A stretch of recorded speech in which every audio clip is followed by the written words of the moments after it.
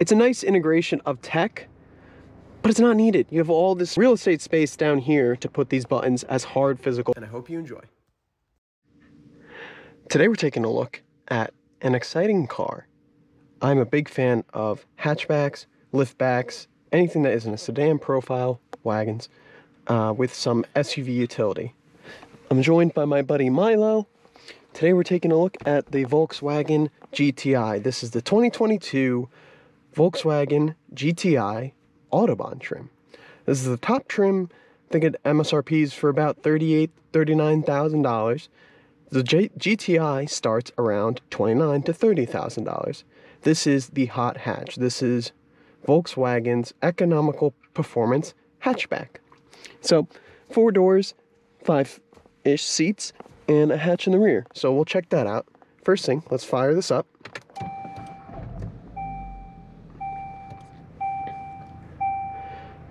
And we'll take a walk around. You gonna be okay, buddy?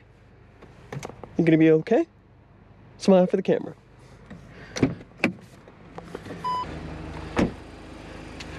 So for 2022, Volkswagen has redesigned the GTI. You know, I was just talking to my dad about this car, and he had a Volkswagen GTI in the early 90s. And he said those cars were extremely boxy.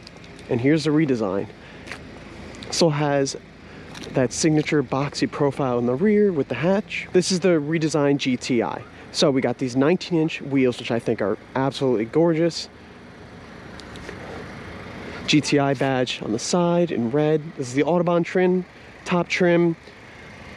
Got an adaptive sports suspension. The standard suspension has been retuned to provide a better ride, but also more handability when it comes to refinement. 235/35 R19 tires. The guy who owns this car has all seasons up front, summers in the rear. Nice red brake calipers. Hi, buddy. I'm okay.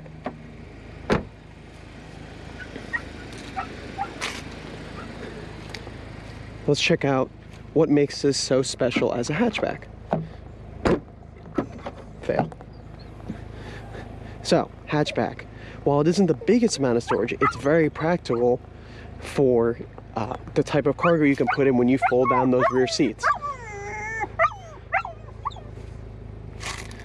Yeah, we got all of our kits in here, roadside assistant kit. And I don't believe we have, oh, we do, we have a spare tire underneath. That's pretty cool. In a car of this size, that's German. Got this cargo divider, which definitely impedes in some of the rear practicality. But yeah, hatchback. And then we have these grab handles, tells you right there, on both sides. That's how I'd close mine if I had one. Dual exhaust tips in the back. I think they're real.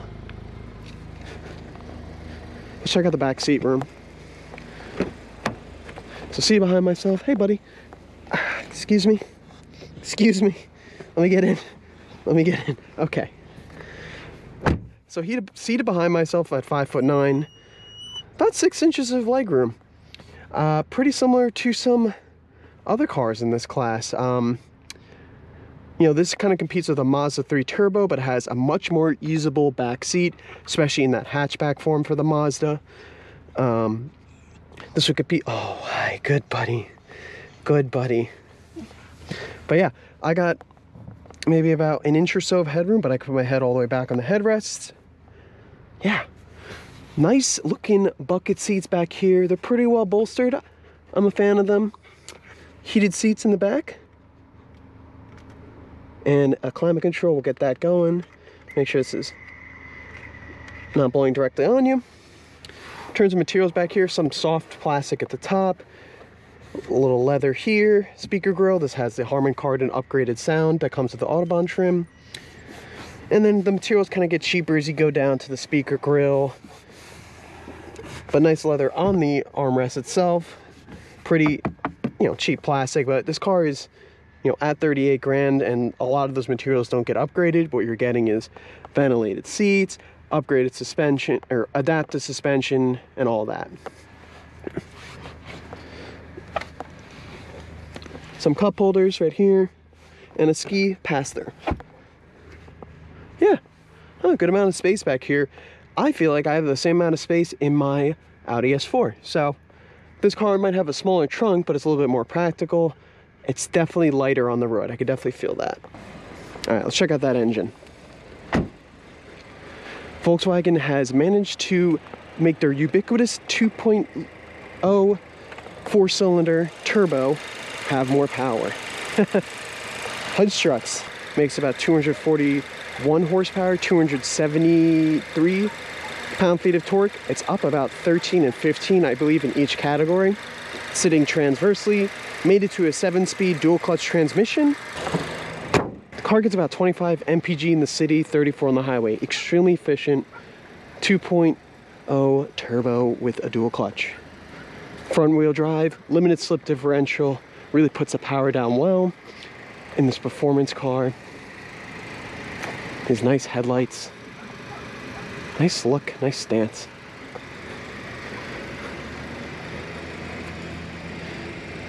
See the gas tank. I believe this takes regular fuel.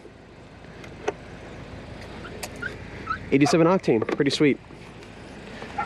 I know, Milo.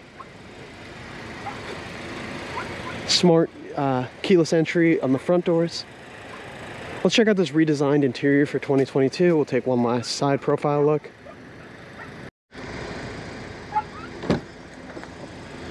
Nice redesigned interior in this 2022. Very minimalistic, looks modern. Hey, hey, hey, hey. It's okay, it's okay. We got these nice seats, GTI stitching, gray, multi-tone with some red contrast. Looks nice, ventilated, perforated, and heated seats. 3 memory settings, that's pretty nice. Power adjustment and some lumbar adjustment. Seat on the passenger side is actually manual, except for the rear part. Pretty interesting. All right, now this is the controversial part of the GTI. Oop, who's in the key? Fuck. Well, seeing as I just dropped the key, here's the key. Nice, looks very nice, very high quality. This, you know, piano black is kind of the theme of this car. Lock, unlock, pop the trunk, because we have piano black in a lot of spots that are high touch, and that would be my biggest complaint of this car, is that you're gonna have to keep that pretty clean. You know, right here where you're touching your shifter and stuff and your parking brake. Well, it's piano black. But anyways, controversy with the GTI is all these capacitive touch buttons. Control your climate, audio. Your temperature controls are controlled by touch, but then you can bring up this climate menu from here. Change your fan speed. Control the passenger. And then even then, no physical button for the heated seats and ventilated seats. You do get them though, that's pretty nice. I don't even have that on my car. It's just a lot of buttons or functions are multi-touch into this system. I do think it's very very modern, very sleek. It takes a little bit to get used to, like anything else. It takes a little bit to get used to. Looking at the steering wheel, nice leather steering wheel with a flat bottom, GTI. This red is awesome. You got your adaptive cruise control, lane centering functionality over here. Over here you got some infotainment controls, a heated steering wheel, and this view button, so you can change between the center miles per hour view to this view, to a map, driver assistance, and back to the gauge. The system is relatively snappy. Lots of functionality. This trim comes with ambient lighting. Do a night drive in this, you'll be able to see all these.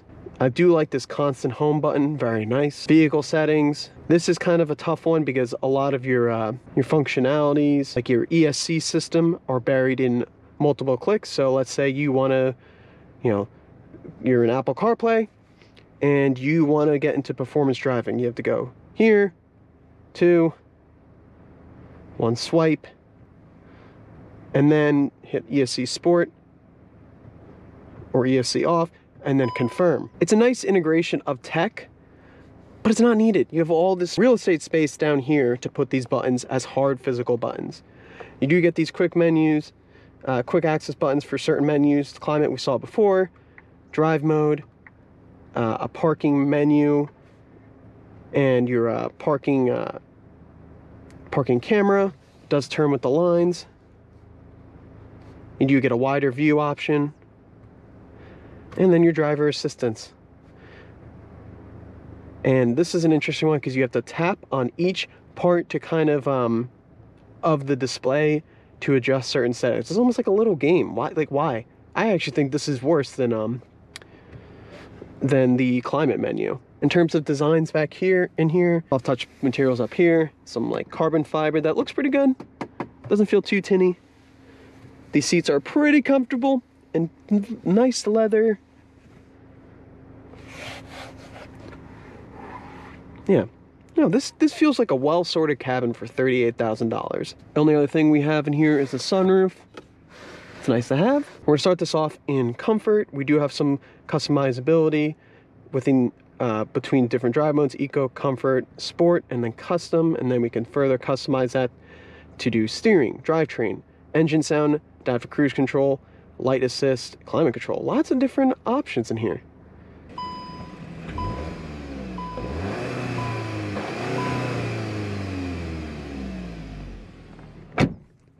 Nice Volkswagen soft limiter. Starting off in comfort. Just have to push on the gas, brake out of that parking brake. We do have a heads-up display.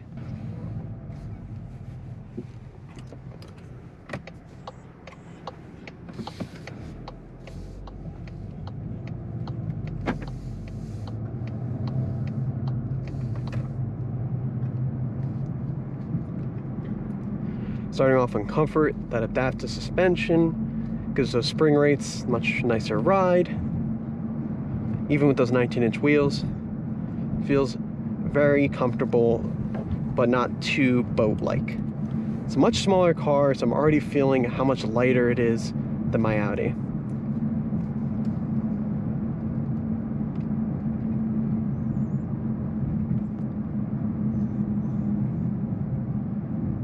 Start-stop system is available, so let's see as we go up to the stop sign how it handles.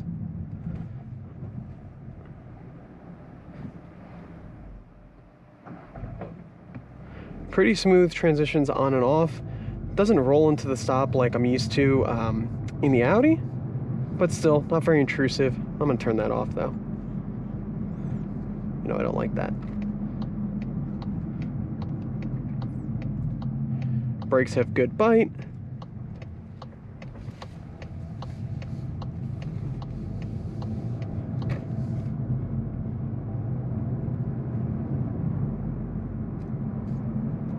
Steering wheel feels very nice in the hand.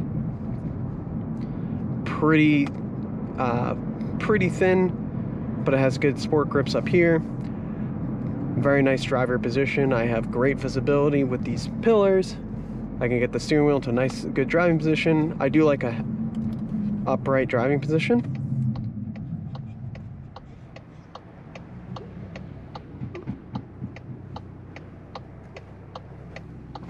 And obviously, I am an average size adult, so plenty of room in the back, but I could still be very comfortable.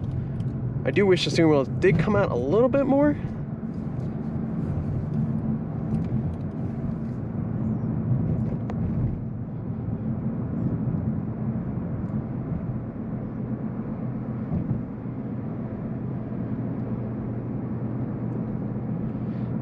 Cruising along, you don't really hear much of the engine. Definitely a lot of road and tire noise from those Summers up front and the 19-inch wheels. Yeah, very comfortable on these roads.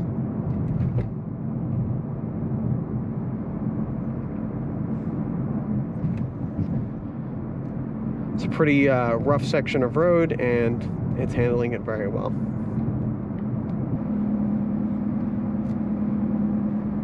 Alright, going to sport. automatically puts the transmission in S mode.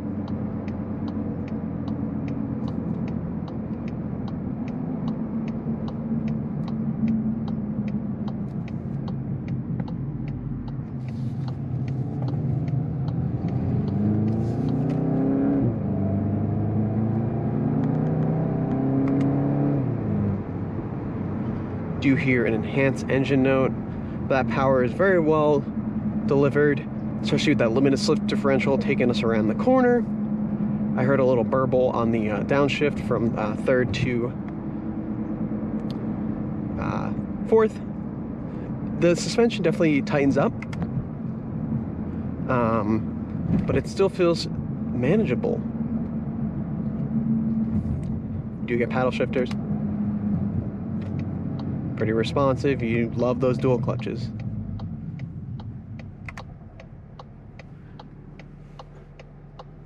All right, ready? Let's go.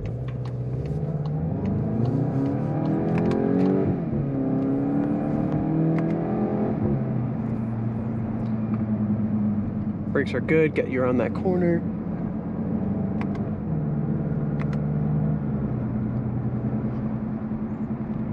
I like that little burble on the upshift. Reminds me of the Audi S3 and the Golf R, so that's good to see. How does this handle a corner?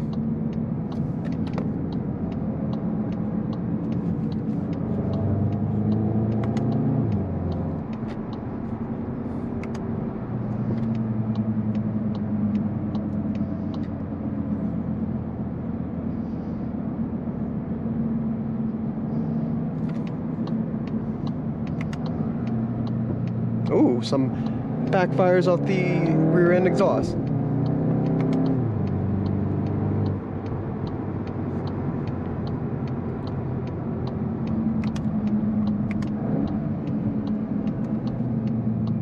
Can we sneak a quick launch in? Just gonna do a brake boosted launch.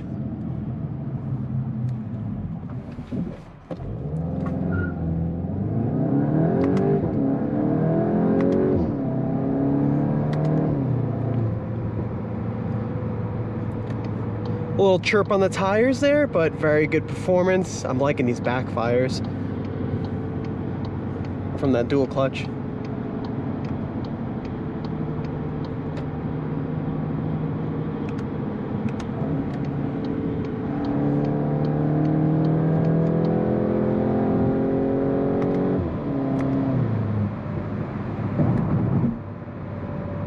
Yeah, that's pretty fun. Cruising on the highway, we'll put it back in comfort, set our lane keeping, and we'll set adaptive cruise control with this button. There we go.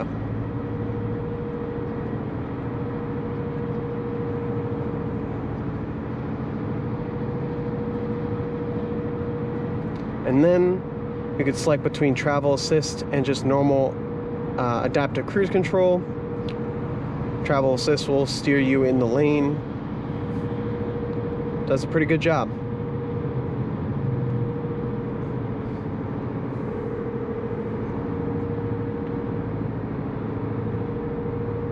Telling me to take over steering. See how it overtakes this car. Put it up and I like how it already starts to accelerate, and then this guy merged over and the car slowed down in response. It's pretty good. Pretty responsive system.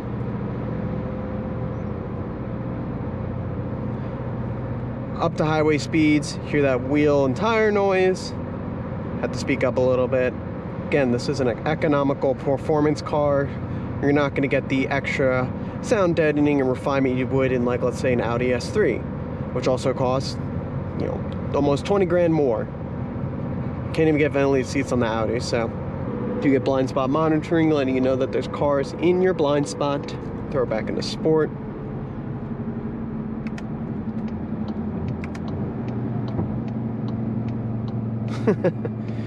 Like hearing the backfires.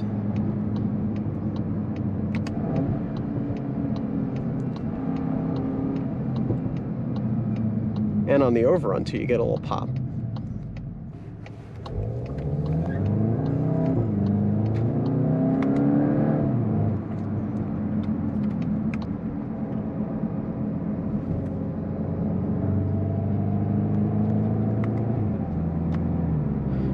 Volkswagen's Sound Doctor, their enhanced engine note, does a good job enhancing the sound of this engine without being too fake, too intrusive.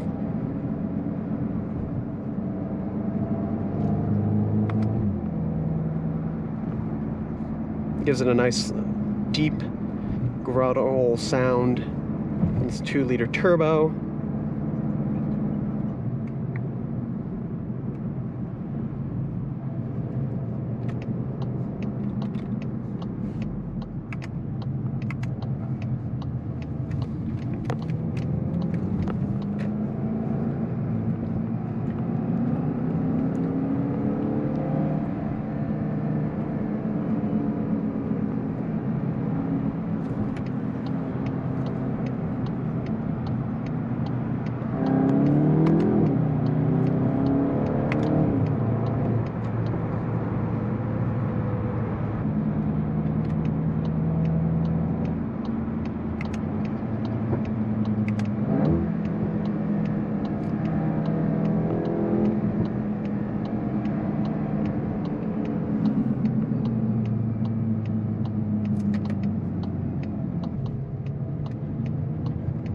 Man, entrance ramps. People don't know how to use entrance ramps.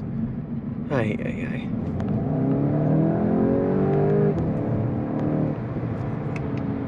Oh my God. Go!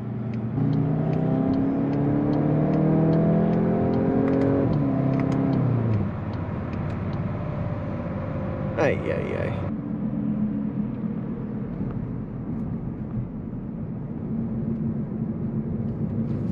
Handling around this turn is very nice. You could feel the extra or less weight of this car as it pulls you through the turn.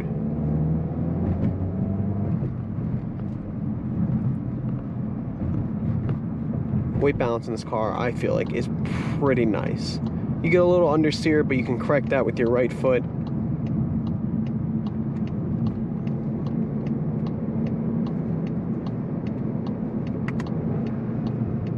This Mustang is driving like a handicapped person.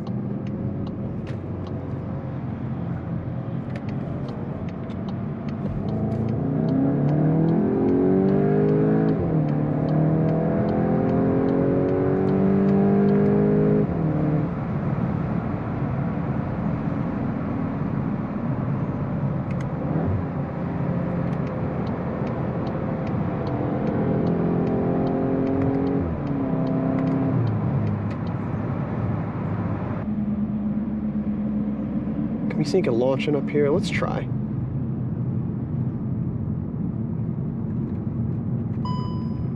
ESC's off.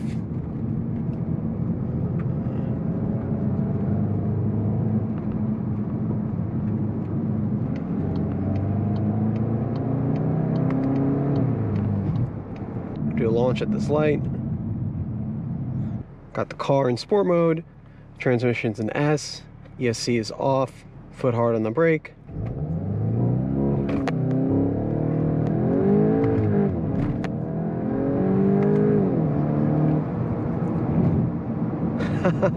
So we're coming to the end of our drive, and what are my thoughts on the GTI? Assuming this guy doesn't step out and get hit by a car, I like the size. I like the weight balance of this car. I like the driving. I like the cab materials. I like the tech. The customizability of the screen. Front-wheel drive cars can be fun.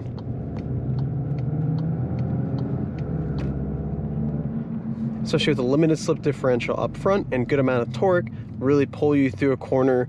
You don't need that extra power distribution of the all-wheel drive, especially in a car that's light and small like this. But I think it's practical. It's got the space it needs. It's got a hatch. I think this integration of tech makes it look sleek. And I don't find myself too annoyed with the climate controls, because you're just not going to be interacting with them too much other than going to the climate menu and fussing about with all this. But it's not as bad as a Tesla, and these quick control buttons are very nice. Let me know what you think in the comments. Do you like the GTI? Do you want a manual over this dual clutch? Would you prefer the Golf R, or would you prefer something else? Let me know what that other competitor would be. Hope everyone enjoyed the video. Hope everyone gives it a like, subscribe. Really appreciate all the support. Let me know what else you'd like me to drive.